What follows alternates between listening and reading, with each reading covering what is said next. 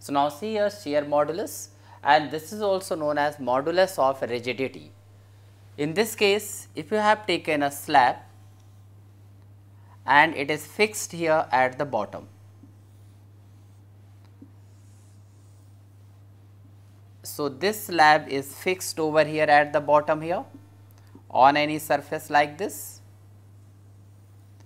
Now, when we apply force F from here, this is a tangential force, there is a displacement on the upper surface, and this is displacement is this much, suppose this one.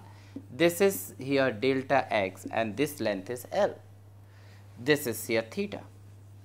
Similarly, this side also it gets displaced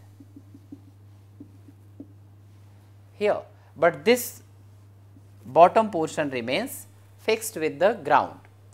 Now, in that case we can write shear modulus, or that is modulus of rigidity, G is equal to tangential stress.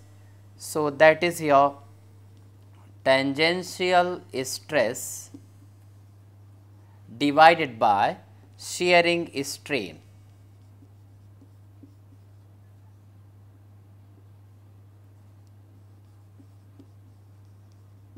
In that case we can write here F upon A is here upon this delta x upon L. We can also write here F L upon A into delta x.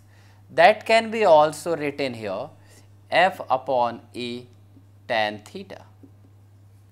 So, this is about modulus of rigidity or shearing strain.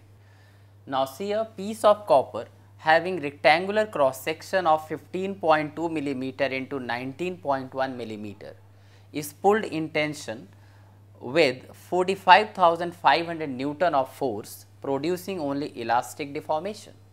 Calculate the resulting strain, and G is equal to 42 into 10 raised to power 9 Newton per meter square.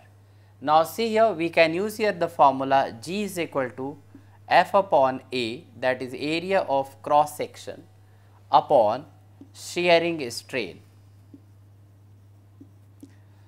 So, we have to calculate shearing strain. So, shearing strain is equal to F upon A into G. We have already given all these values. F, it is this much. So, we can write 44,500 divided by A is here area of cross section, this dimension is given. So, we can write 15.2 into 10 raised to power minus 3 meter, I am converting millimeter into meter, into 19.1 into 10 raised to power minus 3 into then G, value of G, that is this one shear modulus, that can be written into 42 into 10 raised to power 9. Now, solve all these values, just divide, just multiply this and solve this, you will be getting here 3.65 into 10 raised to power minus 3.